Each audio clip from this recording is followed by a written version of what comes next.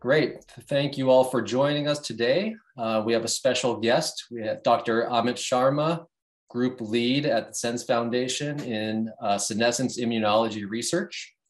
Today, he's going to be covering his recent publication in Aging titled Enhanced Co-Culture and Enrichment of Human Natural Killer Cells for the Selective Clearance of Senescent Cells.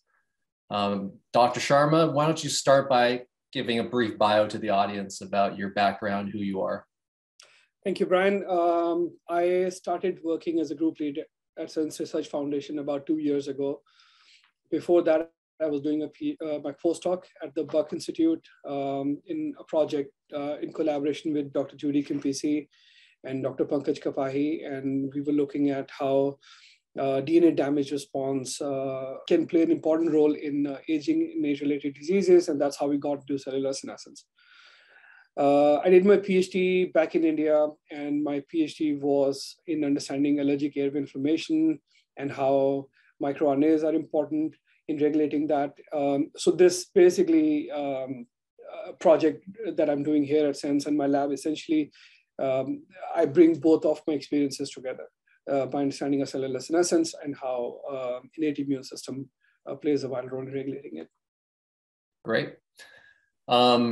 Maybe you could give us a little bit of background before your presentation begins about just the idea of using natural killer cells for anything, really, to control it as a biotechnology. Can you give us a little bit of background of like what's been done and what the idea is about around that? Natural killer cells, as the name suggests, are a type of innate immune cells which can recognize specific type of receptors on the surface of any target. They play a very important role in regulating cells that are infected with viruses or pre-cancer cells or even cancer cells in our body, and have been extensively studied and used for cancer immunotherapy. Technology has gone leaps and bounds in that direction. So they've shown that actually adoptive transfer of NK cells to patients seem to have a very beneficial effect in regressing tumors, various kinds of tumors. And lately they've found that adaptation of CAR T technology, where we can express a TCR to recognize a specific antigen on a cancer cell could be used to target them. And NK cells allow us to expand that technology even more, where you could essentially take an off-the-shelf NK cell, modify it, and then use it essentially for many, many patients. So, and it has none of the side effects of CAR T technology. So yeah, I mean, these are pretty exciting cells. And I got specifically interested in NK cells since the original observation that they play an actual very important role in regulating senescent cells in our body as well. There's plenty of evidence in that direction. And I'm trying to understand how like innate immune cells like NK cells are regulating senescent cells, what are the factors that regulate that interplay, and how we can utilize them to develop novel therapeutic interventions. Awesome. All right, well, with that introduction, why don't I let you kind of walk us through your paper, and then we'll do a little Q&A afterwards. Sounds good to me. Thank you. Thank you. Again, thank you for giving me this opportunity to talk about my research in general and the kind of work that my lab is doing, and specifically the project that we published recently in the journal Aging. So my lab, as I said, is focusing on understanding and engineering innate immune system in regulating senescent cells as a therapeutic intervention. As you know, for the uninitiated, aging is an increasing risk factor for many diseases. That information has been out there, and I don't think there is much debate on that. And we know that at least in developed countries, there is an increase in the number of people who would be over the age of 70. There is some data right here in the United States. By 2023, 1 out of 7 individuals will be over the age of 70. And this is not only in the US, even in Europe, we see that there is an increase in individuals over the age of 70. And as we increase, there is increased incidences of cardiovascular disease, dementia, and cancer. So understanding how aging is regulating these processes could be very important in developing novel therapeutic interventions. So my lab is at SENS Research Foundation, and we consider aging interventions. Basically, there are 7 major forms of damages that occur, and those could be repaired to possibly extend lifespan and improve health span. And my lab focuses on targeted ablation of death-resistant cells that we call senescent cells. Again, for the uninitiated, what are senescent cells? So cells undergoing any kind of damage, internal or external, can lead to a cell cycle arrest. This arrest could be useful in tissue repair. We know that for repair of, after an injury and during embryonic development, this process is important and is vital. And most of those cells undergo apoptosis and they get cleared off, and we do much better after that. However, some cells for certain reasons do not get cleared off, and we'll get into some of those reasons later on. And we start seeing an increased senescence burden. These cells or long-term senescent cells tend to produce pro-inflammatory cytokines and chemokines, metalloproteases, also called SASP, which is known has been shown to contribute to systemic inflammation as we experience in aging, and also called inflammaging. So my lab mainly focuses on understanding why do we have increased senescence burden with age, and we tend to solve to consider these to be the main problems, which is immune senescence, meaning the decline in immune surveillance that happens with age, and propagation of senescence. As the idea is that as we have more senescent cells in our body, they tend to produce more SASP, which can propagate senescence. And those 2 factors contribute to aging and accumulation of senescent cells. So this brings us to the paper that we recently published here in aging, and to get you a brief overview of what we have known about how NK cells and senescent cells interact. NK cells are known to be one of the main drivers of immune surveillance of senescent cells.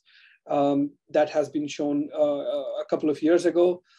Briefly, natural killer cells express various kinds of receptors on the surface that recognize stress ligands on the targets, like MIG-A. So once they recognize this receptor, they tend to scan the surface of the cell, in this case, senescent cells, and they find that depending on the density of the activating receptor or inhibiting receptors like HLA-E, NKG2D or NKG2A are engaged. And if there are more MIG-A receptors or activating ligands on the target cell, then natural killer cell releases these perforins and granzymes that can create pores in the target cell and cause apoptosis, and they are eliminated. However, it has also been shown that senescent cells find a way to escape this immune surveillance by increasing the expression of HLA-E, which binds to inhibiting receptor and block the release of these perforins and granzymes. In addition to that, senescent cells release these pro-inflammatory factors. Some of them are chemoattractants for NK cells, but some of these factors include these soluble receptors, like the extracellular domain of MIG-A is cleaved off by metalloproteases, which can go and bind to these activating receptors, blocking them, blinding them. So these NK cells cannot recognize the targets. And again, another way by which senescent cells can escape immune surveillance. So So better understanding of this process will allow us to develop novel therapeutic interventions. One of the things I'm not going to get into right now, we and others are trying to identify novel xenoantigens this information then can be used to engineer CARs on NK cells to enhance the clearance of these cells and avoid this process, which is also subject to age. So we can overcome that. But in any case, understanding this interaction and the most optimal conditions by which NK cells can identify senescent cells and remove them is going to be vital for any future therapeutic intervention. So we started by establishing senescence model. This has been well established, well characterized by several other groups. Senescent cells show various markers, and not one marker is sufficient to characterize senescence. So we and others test our cells by treating them, by establishing various markers to make sure our cells are truly senescent. So these are, for instance, human fetal lung fibroblasts that were treated with doxorubicin, pretty established model. And 10 days after doxorubicin treatment, we measure the proportion of cells that express senescence-associated beta-galactosidase activity, and we find a significant increase in the proportion of cells that express that.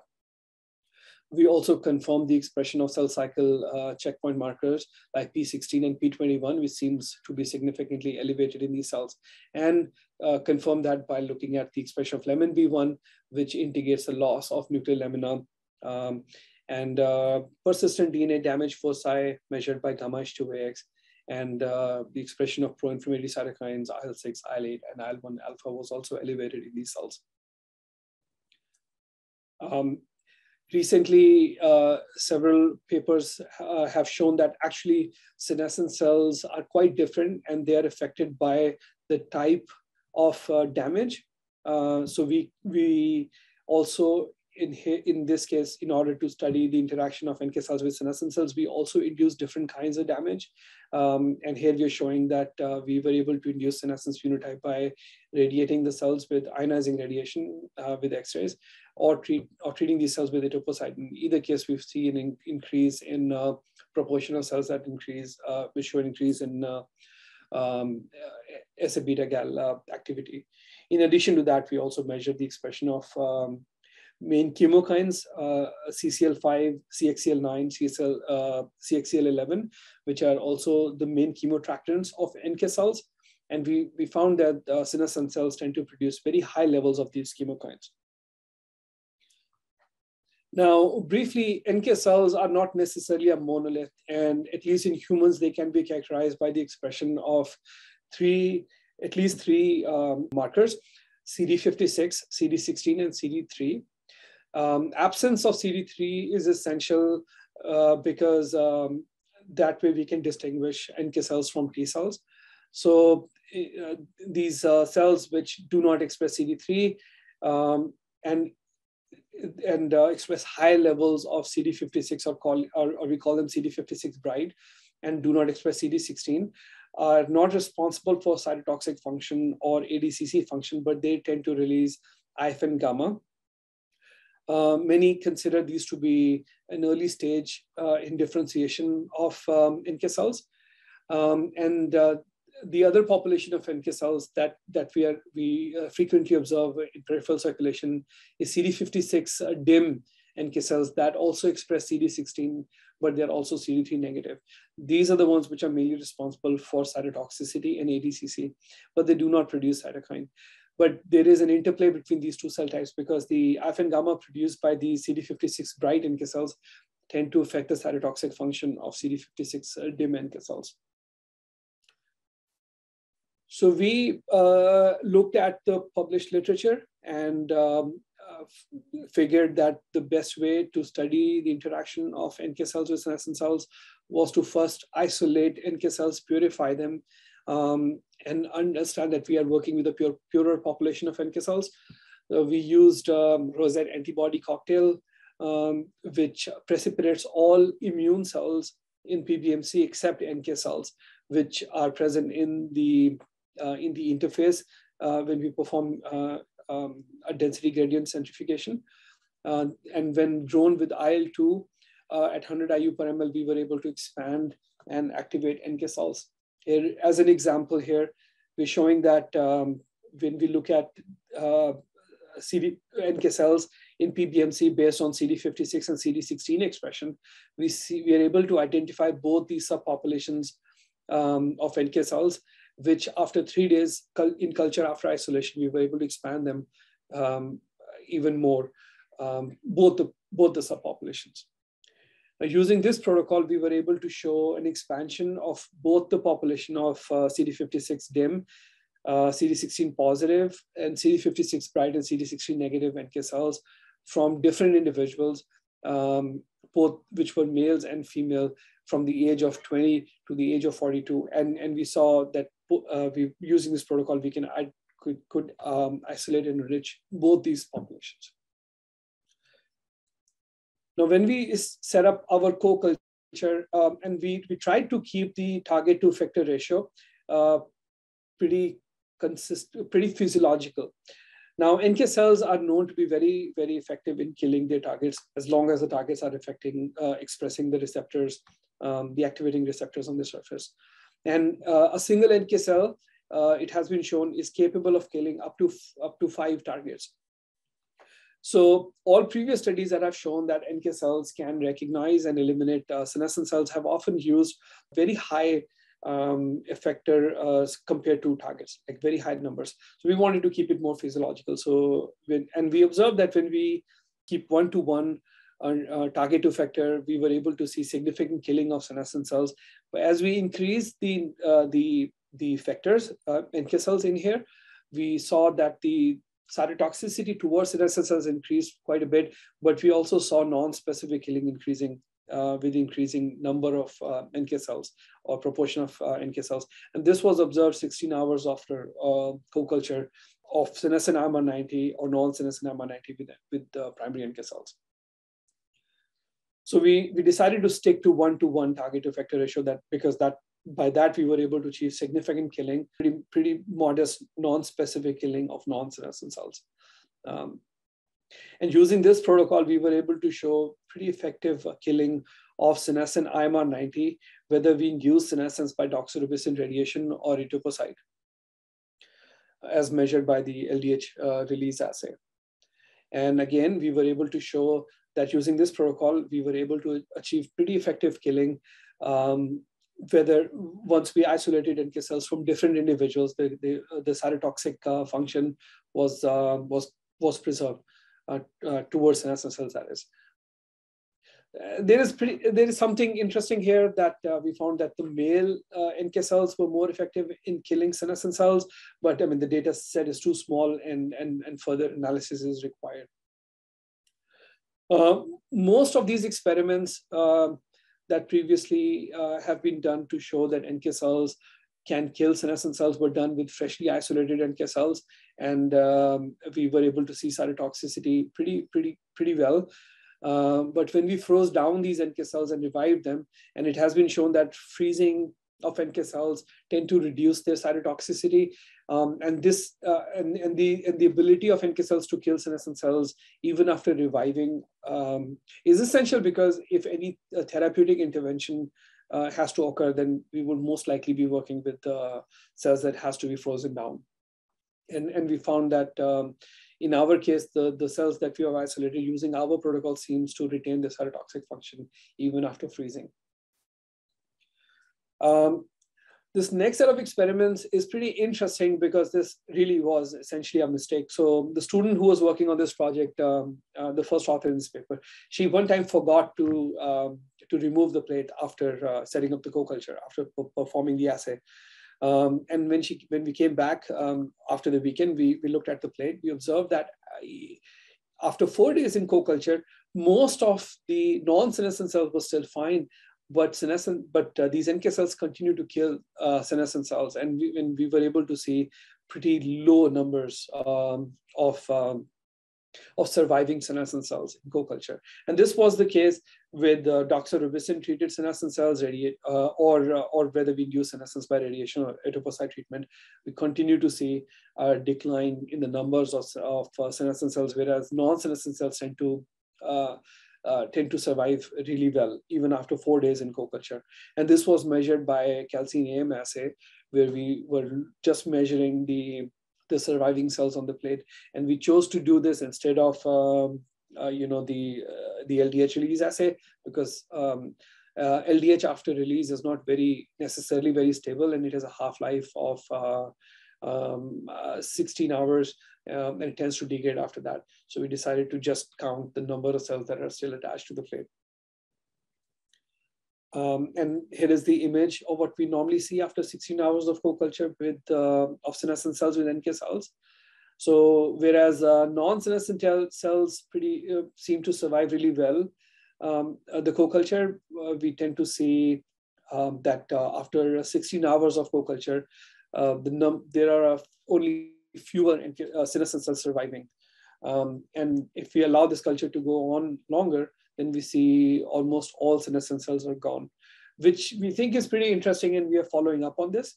We're trying to understand the differences between the senescent cells that are killed after 16 hours of co-culture versus the ones that cannot survive after longer co-culture. So we're trying to understand the difference between these two cells. That probably will form another way we can target these cells.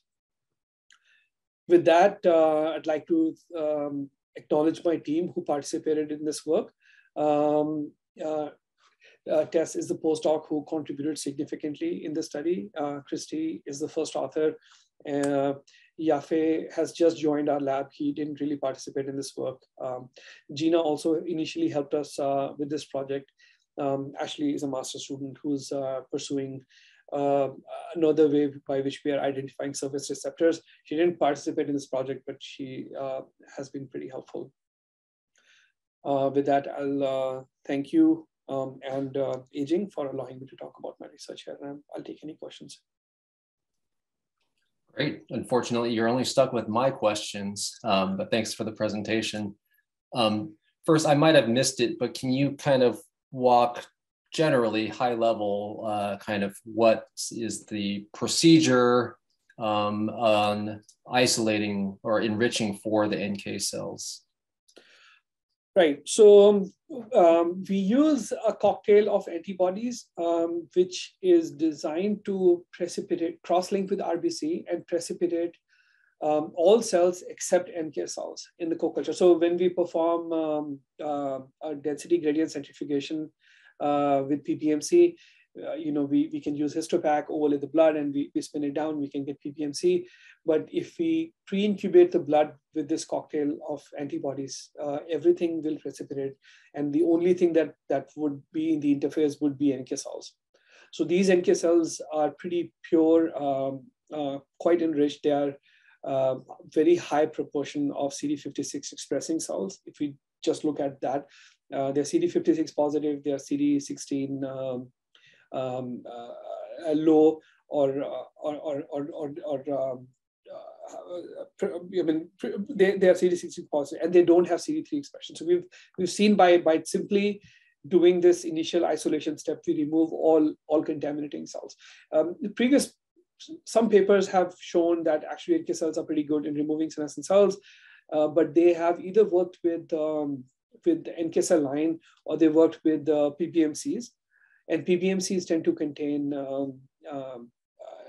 CD8 T cells, and CD8 T cells can attack other cells as well, like non-senescent cells as well. So they tend to have a higher cytotoxicity towards non-senescent cells. So they end up doing a very shorter co-culture, which again is not necessarily very physiological. Gotcha. And part of my ignorance, but I'm just trying to think in practice, if this ever reaches the clinic, right, which certainly seems very promising, do we need to do HLA matching like we would do for bone marrow, or is this kind of like you can farm a whole bunch of NK cells for people and use it just indiscriminately? There are three possible avenues this can go in.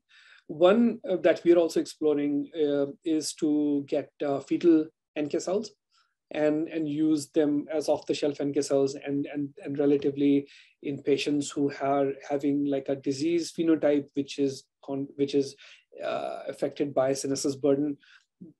Those cells could be very effective in removing those. We could also talk about isolating NK cells from blood relatives and then doing an adoptive transfer to show that to remove senescent cells. And another thing that can be done is that we can haplomatch NK cells and make a blood bank, a bank of NK cells, which can basically cover the entire human population. And then we could partially match them and then do a transplantation that way. Got it.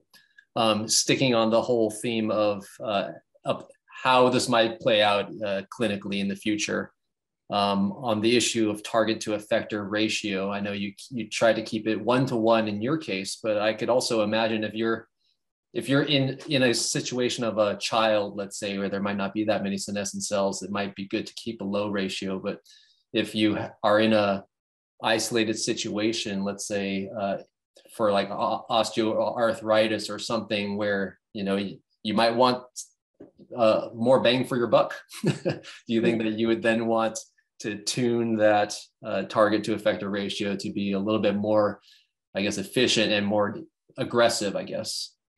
Yeah, that is true. And also, I think we can also design NK cells to recognize unique antigens on the surface of senescent cells. There are several groups who are made like significant progress in this, and we are also working on this, that we can actually design these NK cells to express CARs towards a target. So that way we can still limit the target effector ratio, and then we can get very high effective killing.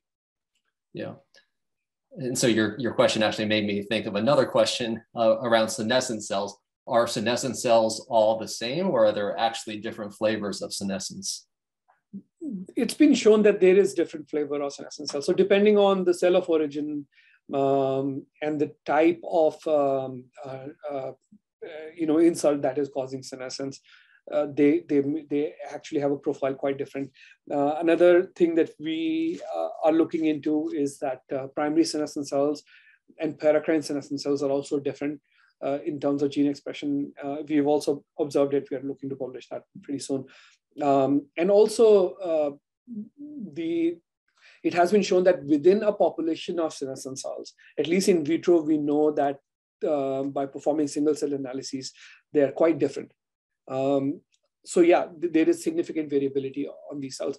But what we know is that almost 90% of senescent cells express one or the other stress marker like MICA on the surface.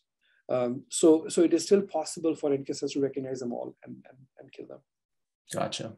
Another ignorant question from me around senescent cells, but you, at the earlier slide, you described all the different defenses that a senescent cell has to block NK cells. Yeah. What's the reason behind having those in your thinking? It seems like it definitely evolutionarily a cell probably wants to preserve itself, but from the standpoint of an organism, that might not make sense. But am I thinking about that incorrectly? No, you're absolutely correct. And that is a good question. And we are also looking into that. So I think partly the expression of inhibitory receptors on the surface like HLA-E could be a way by which a cell is actually calibrating the immune surveillance function by NK cells, meaning it probably that gives us that cell more time to repair whatever damage it has, and so it's not eliminated like prematurely just by expression of stress receptors on the surface. The release of these soluble proteins or these surface receptors like MICA or soluble MICA to block NK cell function possibly could be a byproduct of modified matrix of senescent cells, where there are several proteolytic enzymes that are just active on the surface, and they just cut off these surface proteins and release them. So it could be both of those things. It could be a way by which cell has evolved ways to just prevent itself from dying, and other could just be a byproduct of inflammation. Right. Certainly would make sense that the latter could make sense, and that like biology maybe hasn't thought that far ahead, and this is just the way it is. It doesn't have to make sense necessarily. Exactly. And we also know that the ability of NK cells to function appropriately also declines with age. We quite don't understand why that is, and we're looking into that as well. But yeah, I mean, that also happens. I mean, that the ability of our immune system also declines. So in addition to the fact that senescent cells are mounting these ways to prevent clearance, the immune system also is not as effective as we age. Gotcha. So that's why you alluded to fetal sources of NK cells as potentially nice to have, which makes me think we're having the heterochronic parabiosis folks meeting the NK cell based therapy folks. Yeah, that's nice.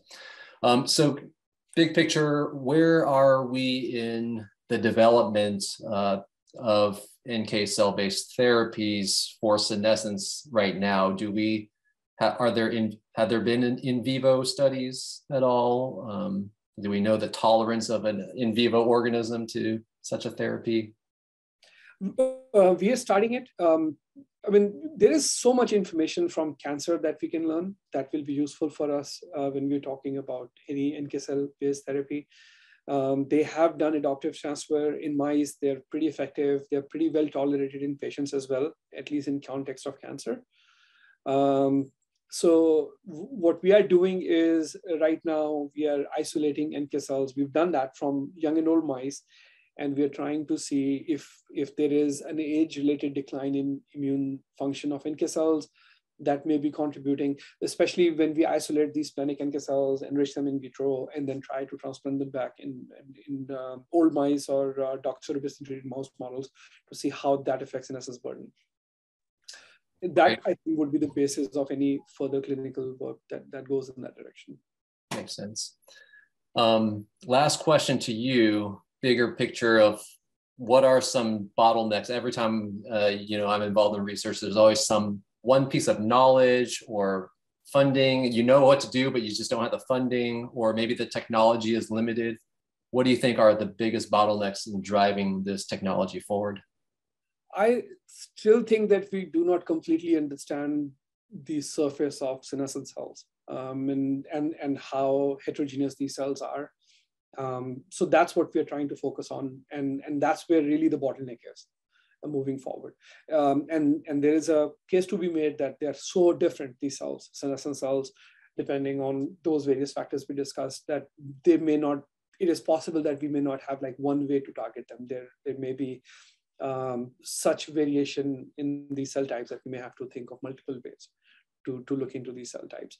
The other bottleneck is getting clinical sample. I think most of the work so far, and we are kind of guilty of that as well, is being done with cells which are grown in culture, adaptive to growing in culture. And I think more work has to be done on primary tissue, which is not that easy to come by. Yep. Unless you're doing it in mice, I suppose. Well, mice, the interesting thing about mice is NK cells in mice and humans are very, very different, and they express very different receptors. So we'll have to very seriously think about how to go about that. I mean, that's why I talked about like how we could maybe use primary human tissue. I'm very interested in looking at these, organ-on-chip models as an alternative to mouse models as well. Got it. That makes sense. Yeah, I'm happy to donate all of my senescence cells and tissues to you for your research. So I appreciate that. Let me know. All right. Well, thank you for walking us through this very exciting paper. Best of luck to you and your lab and the whole field for driving this forward. It seems very exciting. I hope that it comes to fruition within my lifetime so we could all benefit from it. Thank you so much for talking to me about this and giving me a chance to explain my research a little bit more. And thank you to the Journal Aging for actually allowing us to publish. This was my first corresponding author paper, so I'm very glad that I was given this chance. This will open up a lot of doors for me.